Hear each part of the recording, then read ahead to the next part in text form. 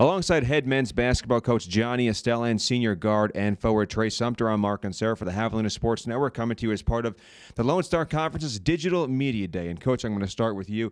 You guys had a really good season last year, played some postseason basketball, got a postseason win in the NCAA tournament. Did that trip into the postseason tournament kind of make you guys hungry to get back there this season?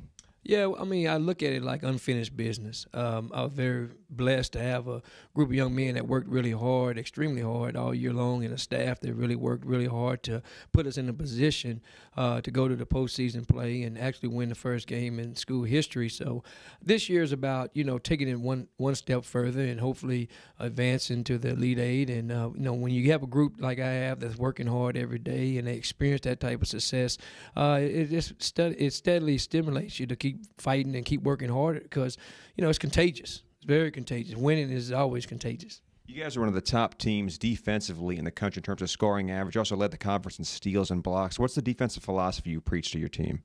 Well, I mean, play hard, play aggressive, play together, stick to the scouting report and, just be relentless in terms of competitiveness. And, one time we was number one, I think, in three-point field goal throughout the year and in top 15 in the nation in field goal percentage. So, we have a motto that defense travels. And, if you're not making shots one night, you still can play defense and play with that winning energy and intensity. One of those things that a good defense feels is your transition offense. How important is that to the way you guys score points? Oh, I think you don't want to always be playing against a set defense. You want to get some easy baskets. I think we have a lot of good quality depth with this team and athleticism and speed and quickness where we should be able to get out and win the free throw line battle, meaning pushing the ball, shooting the ball. We have two excellent point guards, and we got a really, really good quality depth at the wings and the forward positions. So, even at the five position. So I anticipate us being a more high-level scoring team this year. All right, Trey Sumpter, I'm going to turn to you. Back for your senior year, came off a great season last year. I know that the objective, though, was always to try to work and trying to improve. What were the things you were trying to improve in your game in the offseason? Just becoming a better leader and being there for my teammates and just taking that role as being the senior and coming back with that experience that we had last year and just basically leadership role, taking that role on. It's been important this year. Now, there are a lot of seniors on this team, and you're one of them. Do you guys look at this as kind of your mission to go out, have another great season, and kind of go out on top?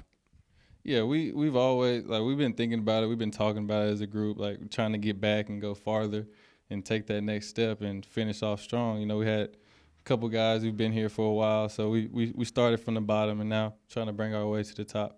Now, you had a really good season from beyond the arc last year in terms of shooting threes. How much of your game is being able to be confident and being able to hit those shots even when there's a defender on you?